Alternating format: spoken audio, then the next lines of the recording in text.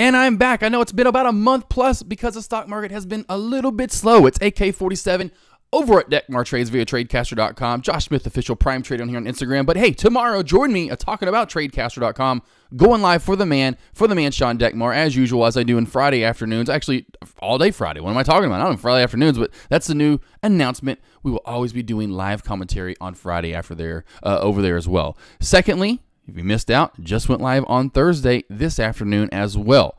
Now let's get into today's alerts. The craziness that it has been of late. Psych!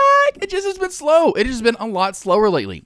And here's what we've been seeing. Now I want to get into CGIX, but I'll show you what we've been seeing. And it's a lot of what CGIX has done. Even if we've gotten smaller pre-market spikes, which, usually when you don't spike too much and other ones have spiked even more than this, which, this is only spiking from what? $5 up to $6.20, only a $1.20 spike at most. Essentially about a $1 spike really is what it's holding, 5 to 6. It's not, that's not a huge spike. We're my point being, even lately, usually these bode well. It's, this is going to, those are the ones kind of that have been rolling a little bit lately. Smaller pre-market spikes where we see spikes from $5 to say up to 10, maybe a little bit more where they're up 100+%, 5, when they've gone 5 to 10, $5 to $15, somewhere in that range, where they're just up over 100%. They get maybe a little spike at the open, which we'll get into, and then they just fade off. Now, this is the reason I like CGIX when I first got into chat today. My very first alert. We'll go back to right here. I know this is this is my first alert. This is a copy and paste, but CGIX, here's the alerts. Let's get into them real quick. So 9:21. So I'm in the chat at 9:21. Let's scroll over a little bit more here. Let's keep going. Oh, that's when I posted that. That's my bad. That's my bad. That's my 9:14. 9:14 is the first alert. Now, of course, I couldn't go back far enough when I started screenshotting. As you can see, here's the next set per alert team, and here we go. And that's when I kind of got in, was showing people I was getting into the trade. But right here, my first alert was at 9:14. So at 9:14, which I'm pretty much trying to back up to, but it's right here. We're in this wedge. We could put a line right here going along the base bottom of it. Here's the top of it. A nice little pennant flag, really. We've got, essentially this pole here. We've got this flag forming. And what I'm saying is we've got 6.5 resistance. But here at first, let's go back a little bit if we can here.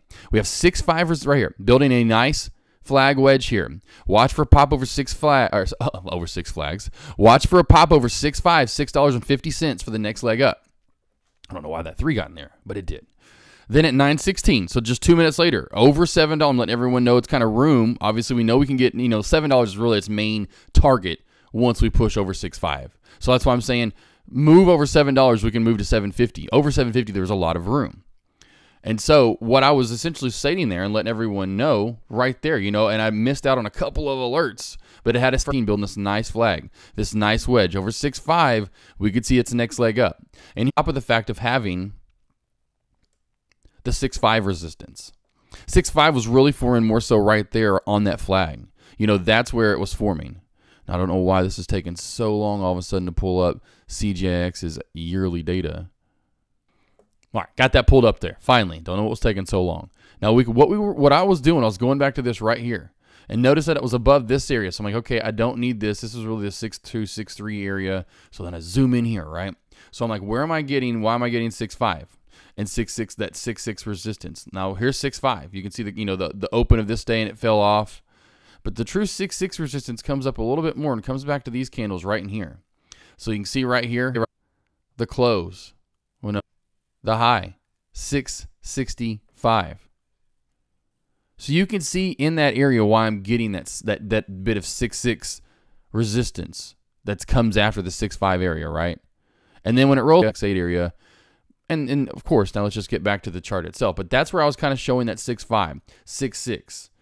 And what we get, though, look, as you can see, chat members, and I need to start just taking a screenshot with what someone was saying, but I was like, oh, the way it's building right here, I was like, this is easily heading to $7 right now. And so that's where right here on the pop, not this pop, but this pop right through here is where I started getting in on this trade. And then right here on this leg up, I knew it was done. It's gone. It's off. 2,000 shares for a push to 7. I got in at the 6 that would, but when it was holding this and creating these lower shadows, essentially bouncing off of these, these old resistance from the flag, the 6.5 area, I knew it was going to push, and that was one of my alerts in chat. And I wish we would have seen it here. It was right before this, in between that 9:14, 9:16 alert. You then saw, there was a couple where it's in there saying, hey, 6.6, oh, this has the power. So, you know, the volume is finally starting to come in here. And there was that big, finally, that volume surge pop. And you went 6.8 right through 7 like it was nothing. I mean, this area ended up being the best thing. And again, look at the flag. Notice the flag. Here's your pole. Here's the bottom of it. Here's where you could put the bottom line of your wedge in. Here's the top of your wedge. And a little bit of descent to it. You could go straight across if you wanted to. But it has a little bit of a decline to it. So a nice flag, nice bull. More of a pennant flag to me than a bull flag. More of a pennant flag than whammy. You get this squeeze and surge right up to new high of day. But then look what you're getting. And that's why I took all my profit in here and was done. And then right there, I took my last bit because like, okay, I'm going to get out. My entry was the 6-7 area. I know this is about to fall back through that. Getting in, I want to take the last bit of my 250 shares or what I'm going to preach, showing you guys what I'm doing, scaling out immediately. I'm not trying to hold this for a long run because here's what I'm seeing. And here's what we got because you saw the meat of the move. I mean, look at the trend line crack you could have had too. Right here, you put a line in. Look at the line. Now, right through here is where it gets a little steep. So right here in this area, right where I got out, that 6-8 area. And that's why I was like, I got to get out here. It's going to tumble more back to where the 6-6 support is. And it kind of bounced there to 6-6 support, which would have been fine for me. Still could have got out there. Not bad. But then it falls through there and through the VWAP. But look at the trend line crack. You could have started it right here, but look at this steep line right here. That steep little and crack right through there. That was and look at it, just falls straight through. Now we're still trying to maybe U-shape, we can maybe do something. But again, beautiful, right? Just when you step back from it right here, look at that flag. First little flag too, and it cracked, right? That's why you wait for the flag to determine what you're going to do. This beautiful flag right here at the pre-market. Oh, opening bell, right? Surge volume's going to come in. Everyone's like, hey, look, it's got some, it's just released. I think it released news this morning. Nothing crazy, but it released news. And then whammy, just falls right on over.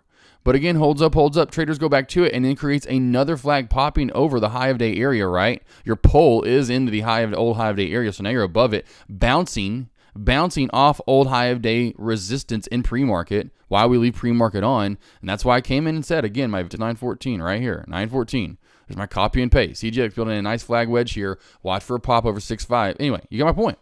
That was the best buy area we had today. We had 2 flags, 1 failed. This one succeeded. We're 1 for 2 there. There's your buy. That's your buy alert. Over 6.5, you're still good anywhere in the 6.5, 6 to 6.6 range through 7.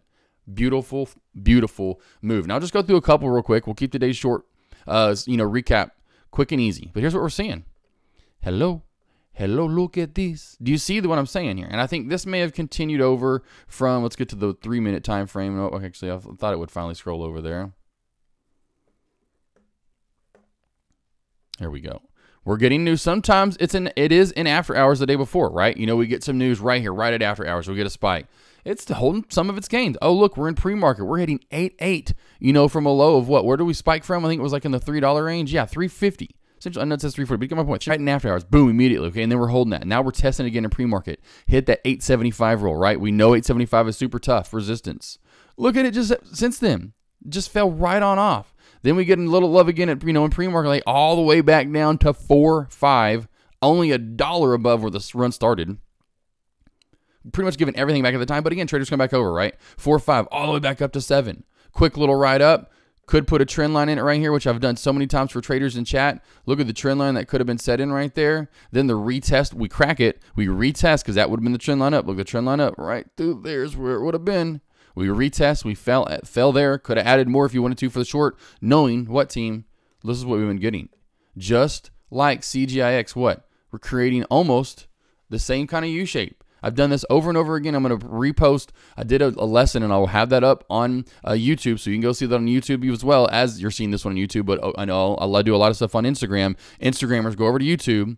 That's where I'm probably going to most likely put it. I may put it on both, but current market conditions. I want everyone to see this, and I'll post the date, and and in the description, I'll say we're still seeing this. Is this pre-market spike? After hour spike, however it is, not holding up, coming back down, getting a spike, sometime again, relatively, usually into the open, and then creating one of these, a slide, a whee. How many times, if you watch me and if you're watching this, like I'm a little 3-year-old riding a slide for the first time. Well, not for the first time, but obviously like I'm like, Mom, Dad, 20 times, yeah, whee, 27 time, whee. You get my point. Now let's get into another top gainer on the day. Same from yesterday. This one's from after hours as well. No, actually, this is this morning. I thought for some reason it said Thursday. I was thinking I'm into Friday already. I was like, Thursday? Okay, yeah. I'm like, Josh, yeah, okay, it's not Friday yet. Thursday, this morning, boom, releases news. Beautiful bull flag. Popping up close to 100%. Sometimes we've had stocks over 100%, but anyway, look, just dead. Nothing. Didn't create the we, but just dead. Just has done nothing. I think POLA was another one recently. That was the top gainer in in the morning. Again, though, what we're seeing, this one's actually slowly holding its gains. Okay, no, this wasn't a pre-market. This is one that's actually just slowly moving up today. But again, here's what I'm saying. Look what I'm going back to, though. Look at this. Nothing. Sure, it spiked nothing in the open. There's no news. You can see down here there's no news. But again, from 9.5 up to 12.5 on no spike in the morning. So that's what we're seeing on most stocks. If they are getting a run, usually they're not, it's, again, a lot of these plays aren't maintaining their runs. I think PPT, let's see how long it's been since this was a runner.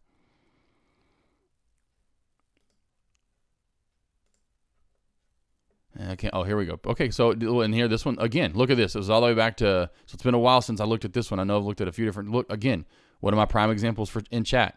Nothing in pre-market. We didn't spike anything in pre-market. Then we run. And it wasn't even the biggest of runs, but it did hold its gains. Those are the ones that are holding their gains. Stocks, essentially, that aren't spiking in pre-market. Stocks that spike in pre-market are giving back gains big time. And, of course, a lot of traders are still going over to, say, playing. Those are starting to die off now. And, of course, this, for some reason, I don't know why, Thinkorswim usually is having, and of course wants to show me it's having issues right now. But TCAT staying up. I mean, look at this daily run over the past, however many days now. Here we can just go back to, let's see how long it'll.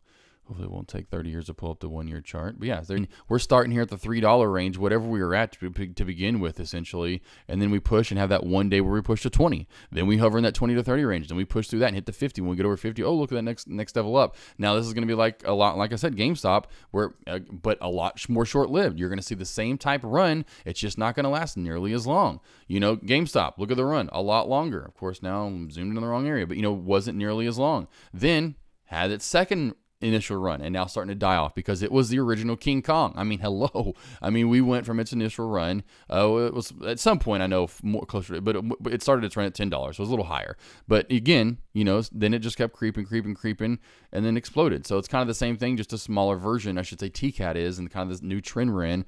And traders getting behind whatever the new, and of course, there's a lot of people pushing that on top of the fact. But yeah, just want to get into today's trade. CGIX, though, great little call. Got in there, got in and out of a trade. Really been short. Join me live tomorrow, though, AK47 over at Deckmar Trades via tradecaster.com. Josh Smith Official Prime Trading here on Instagram. And of course, got the website up and rocking and rolling, too. Forgot to mention that to get go. Get over to the website, primetradinginvestments.com. That's primetradinginvestments.com. See y'all again soon.